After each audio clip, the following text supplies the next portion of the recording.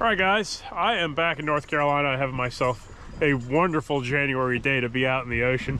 Got my buddy Eric Williams right here behind the console. January is kind of a slower month of fishing, but black sea bass are pretty much one of the better targets around here. They're a very easy fish to catch a bunch of them. You know, just sometimes locating size is really the key. We just left 50-degree water on the beach, and we've made it out to about 62-degree water. Let's cross some fingers and hopefully find some good fish here. I think we're gonna just stick with jigs and, you know, try to keep it simple. That's one of the beauties about this type of fishing. It's just kind of simple. You don't have to do too much homework. Just get out to the depth, get out to some structure, and have a good time. So let's see what we can do here. Gonna throw some jigs to start, get a couple fish in the cooler, and take it from there. Griff, you were shivering on the way out here, and now you're sitting pretty like under some palm trees. All right, I'm gonna start out with this right here. It's as simple as it gets. It's my Kuma Komodo. It's got a 3-ounce jig head on here, 5.5-inch paddle tail. Sea bass aren't particularly finicky. I gotta let my hands kind of warm up a little bit though. Hey.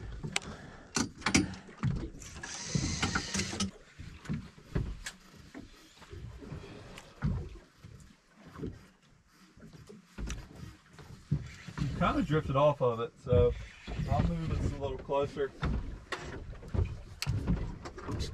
One thing the spot lock doesn't account for is just, yeah, transducer's in the back, spot lock's up front. Yeah, so it's not perfect.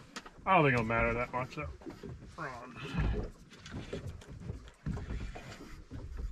Let's see what we got here, fellas. All right, first bite. Hopefully it's something decent. All right. Easy does it. This guy's 14 or so. All right, let me keep the first one just in case that's the only fish we catch for the day. Really running high on optimism. All right, all my fish I like to bleed out, so that's what we're gonna do here. I'm not going to show this part on camera these days as things are quite sensitive. One of the things I also like to do when it comes to sea bass fishing, I like big profiles, 6 to 7 inches. 15-inch sea bass can eat a 7-inch profile, no problem. So it'll let me weed out those 12, 11-inch fish a little easier. So it should be an easy limit this time of year. Oh, you've already got 1 for 1, so that's pretty good.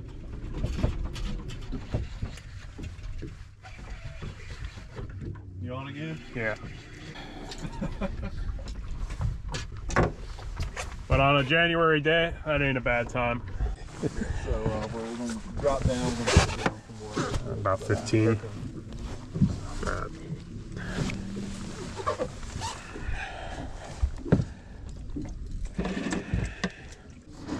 Hold that fish up, Eric.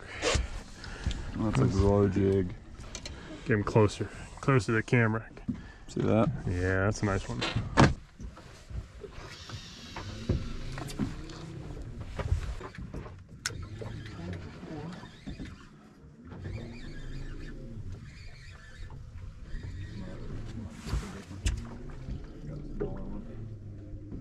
You think he's right on the edge a little bit? Yeah, there's gonna be bigger ones. I'm gonna toss him back.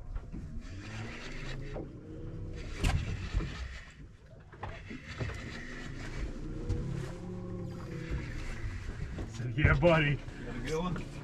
Oh my gosh. That's like a grouper. We got a nice one here. This was.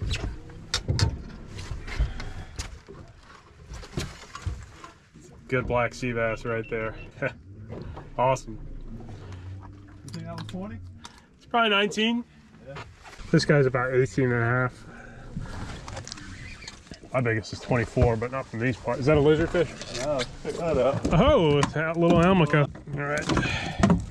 Never caught one that small. Probably tastes like a pompano that size, I'm not gonna lie.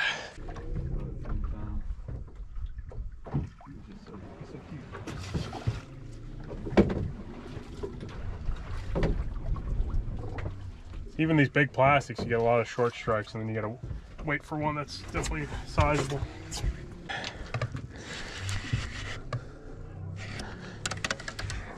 That's a nice one.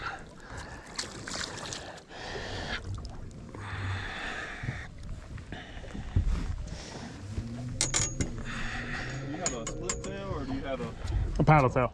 Paddle? Yeah. It's a 6-inch version of what I gave you. Okay.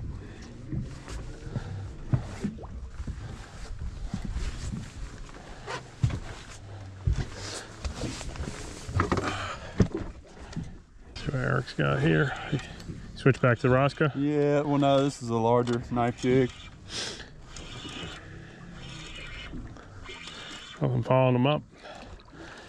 About 15 or so. Yeah. Not bad. That'll do. Oh, look what he's eating. Wow. Oh my gosh. That's a big bait for them, huh? Yeah, he just ate that too. See? Use a 6-inch bait, no problem. Wow. And this jig head's a Hoagie Barbarian jig head. It has a 10-0 hook on it.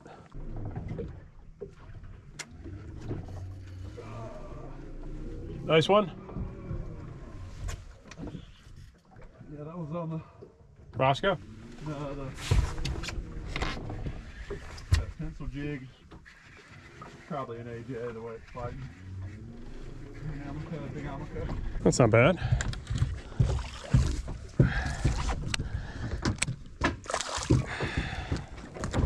Let's keep this guy. It's a decent one right there.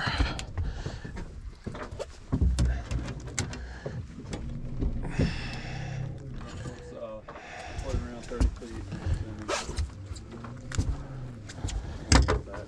All right, sea bass and almacos. Eric just got an almaco jack towards the surface, jigging pretty aggressively, so maybe I'll do 1 or 2 more sea bass and then try to experiment a little bit with some metal jigs. It could be mackerel out here. It's a little on the colder side, but you never know.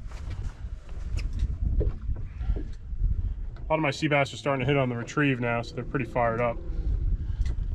Just nice and slow retrieve, rather.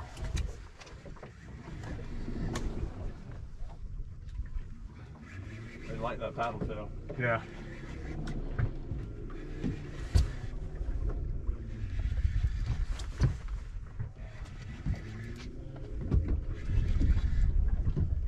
Larger ones like that paddle tail. Yeah, let me give you another jig head. Dude, if you want it, just grab it.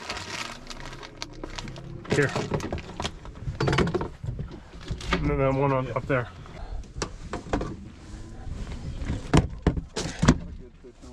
Nice. Eric's getting a little more diversity on the metal, it seems like. So we're allowed 7 sea bass per person. We'll probably grab our limit here and then maybe just poke around, try some spots. It's kind of what's probably gonna end up happening, or maybe start drifting this, fishing the edges, see if we can find some other fish. This area we're fishing seems to just be covered in sea bass. A lot of the winter stuff is like that too, for the most part. But for January, I'll take easy sea bassing any day.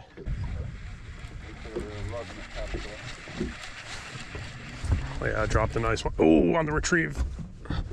That might be a jack, dude. Yeah, I think so too. Seeing some jacks out here in the mix too.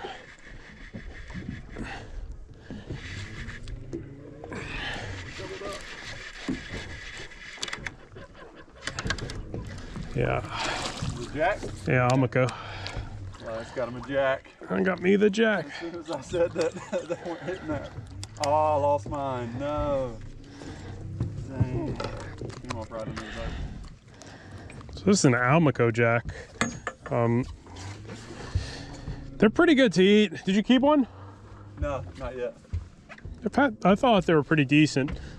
Not quite as good as Pompano, but they are pretty good at this size. You know what? I'm going to keep just one. Let's give it a try. Most of that sea bass is going to go in the freezer, so one this size will make good dinner on the pan. And the rest of the sea bass I'll put in the freezer. But yeah, they got this big bar over their head, and they got this particular dorsal fin, a little bit different than the AJ. Not quite as good as the yellow jacks in Florida, but these guys are good too. And this rod's a Jigging World Black Widow. It's got that acid wrap spiral guides. It's a really nice jigging rod, especially for the lighter stuff.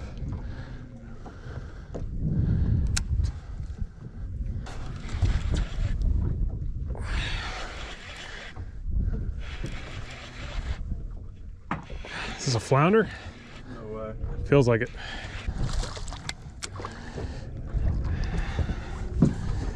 All right, guys, it's a flounder. I can't keep him, even though that's a Gulf flounder. One of the species that are not considered threatened. That would be a nice one to have for the breadcrumbs. But he's got to go back.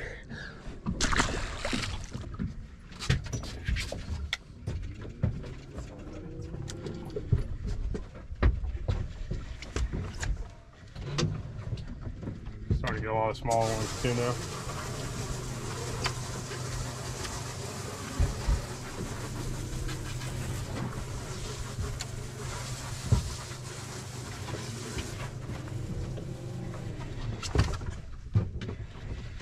Having a hose on the boat is so nice. We got a better one here. Just want to hit it on the retrieve actually.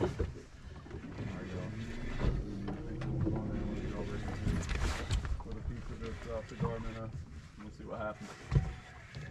Yeah, oh, that's a stud. Better one. Up and over. That was on the retrieve right there. So got a lot of sea bass under the kayak. I'm saying a lot of sea bass under the boat right now, but doing a nice little steady retrieve. Seems to be getting a little better bite here and there. So let's keep this one.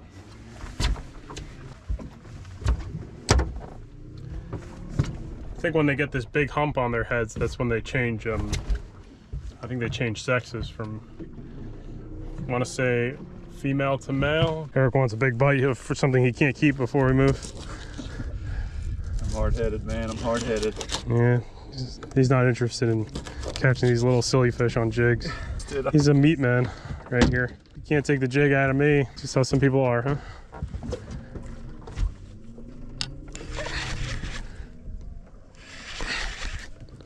Man, that wasn't a big fish at all, and he swiped at that 7-inch jig.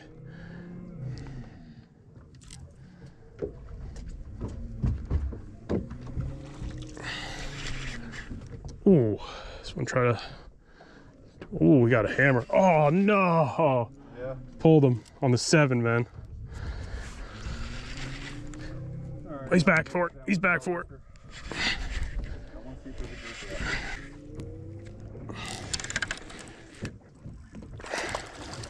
I don't know, dude. That's a good one. Gosh. Feel like there's bigger. That's a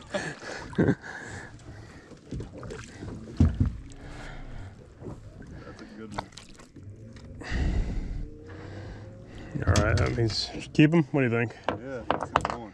All right, let's keep this guy. That means one more for the box, then we're done with the sea bass.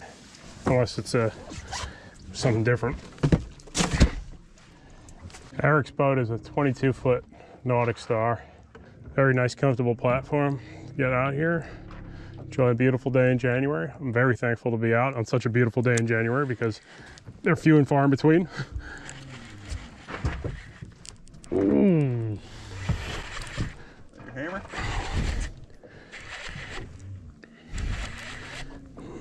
Oh, he dropped it. I think a lot of these like 15 just hold on as long as they can until the depth change starts to give them the bends.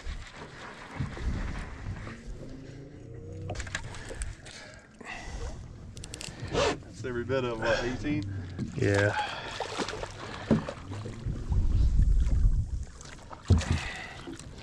It's a pretty good one right here, guys. I think this is the last one of these we're gonna keep for the day. 7 inches. It really has been working well. All right, that's it was on a 7-inch shad. It's the last one for our limit, so now I went up to 7-inch profiles. I seem to be getting, 17, 18 inches now. All right, so Elias actually pulled them all out and made sure that we were legal. But dang. I got your grouper. That's what it looks like, the way it's pumping. We're way off the structure too. Nice. I think it's a shark, actually. Taking drag? Yeah. It's probably your cobia, honey. I think it's a shark. Have you seen it? I'm going with shark. That's how the cobia worked out last time. All right. You were free drifting there? Yeah. It's gotta be a shark. Well, I'm marking fish on the bottom. Getting the visual there. Looking sharky. It's looking pretty sharky.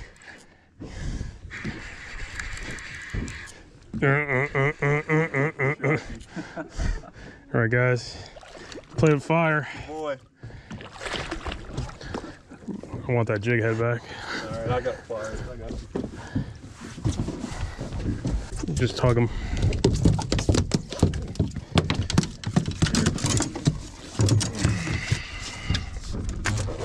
You hang on there. Mix it up. That cartilage is not very forgiving. It's even more fun in the kayak.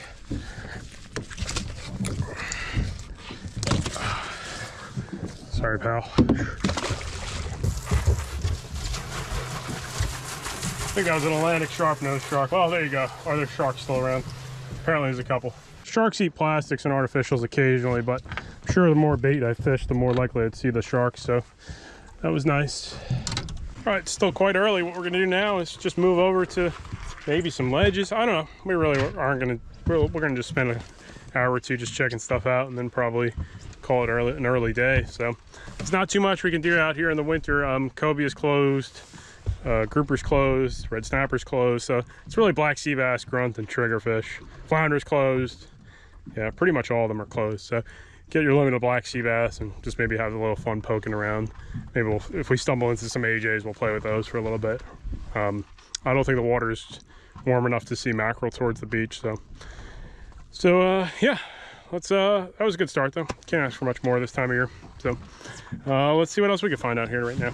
All right, now we're just cruising around, just stopping on stuff we see that looks interesting on the bottom. So far, it's been all sea bass that we've been catching on it, but maybe we'll find something that's a little different. Totag would be on these sorts of ledges too. Sheep's head. Don't have bait for sheep's head either. Nothing. But sheep's head would be on these ledges too. Just to name a few fish we can't catch that could be around. It's definitely more structure there. That would be where we originally went across.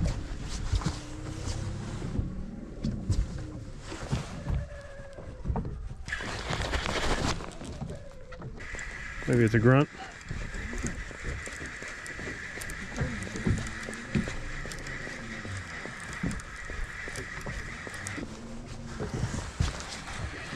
I got a grunt. All right. Something different, guys. I got one too, man. Yeah, all right, so we came off the heavier structure, just got a white grunt.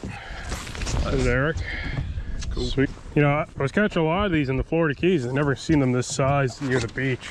Maybe in deeper water, those white grunts get bigger. Drifting this Lord Jensen crocodile spoon. Just ran over something. We're not even gonna bother with the trolling motor. If it's more sea bass, we're just gonna keep moving. Probably will be, but we'll see. Beautiful day out here though, man. Great day to be out in the ocean. That was good. Grunt? Maybe. See my grunt. See my grunt. Oh yeah, that's white grunt, man. It's got all these blue marks on his head. Don't let him go though. I got enough meat. All right, guys, we are headed in right now. That was good winter fun. Sea bass is as simple as it gets. Check the video's description, links, everything used. Yeah, small strategies. Maybe using a bigger lure for a larger fish, but they're pretty aggressive fish for the most part. Any good-looking profile they'll eat. So we're allowed to keep 7 per day. We hit that limit, no problem. It seemed like using 7-inch baits was even better than 6-inch. 6-inch I was still catching 14, 15 inches. As soon as I went up to 7 inches, most of the fish were about 16-inch plus. So you definitely get some bigger size going with those 7-inch baits. Basically fishing, yeah, cobia lures and big striper lures at that point. But yeah, that worked pretty well. Check out Eric's channel over there. He also does real estate in this North Carolina region. So if you're looking for commercial property or residential land, all that stuff. Give me a call. Yeah, I met him through purchasing my own house through him, so he worked very hard. So yeah, and I think that's all it's gonna be for today. So hopefully we'll see more diversity, more opportunity as winter goes on, but that's not bad. So all right, appreciate everyone watching. I'll catch you guys on the next video.